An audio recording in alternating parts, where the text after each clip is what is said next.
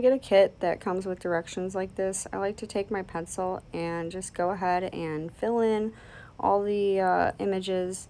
That way I can see what parts I've already completed and have out of the sprue and sanded. Then I'll lay them out like this just to visually get an idea of what I'm going to be putting together. Now for priming the tiny parts, I like to put them on a block with masking tape, sticky side up. I don't do this for all my parts, just the really small ones. You can do whatever works best for you. Alright, put the chrome ones back. We don't need to paint those. And now my pieces are prepped for primer. And I'll use some gray primer and just do a light first coat. And then I'll wait a moment and then I'll do a second coat. And I'm going to go ahead and do the same thing with the engine block. Just give it one nice light coat all the way around.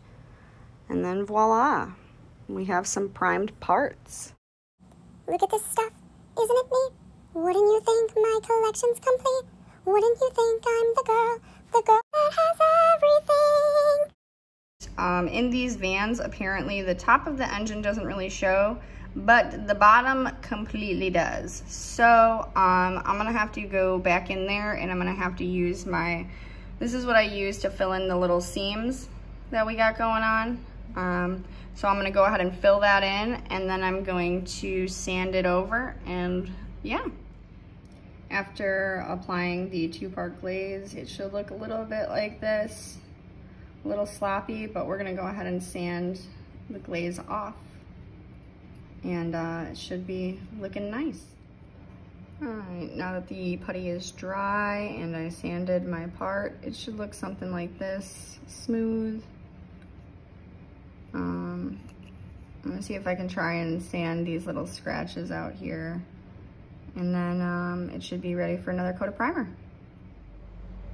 All right, and when it's all said and done and primed, it should look something like this.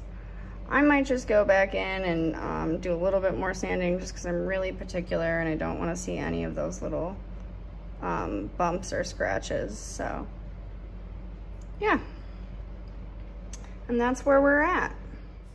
Next up, I like to lay my parts out like this in front of the paints. Now I'm just going to go ahead and hand paint these small parts.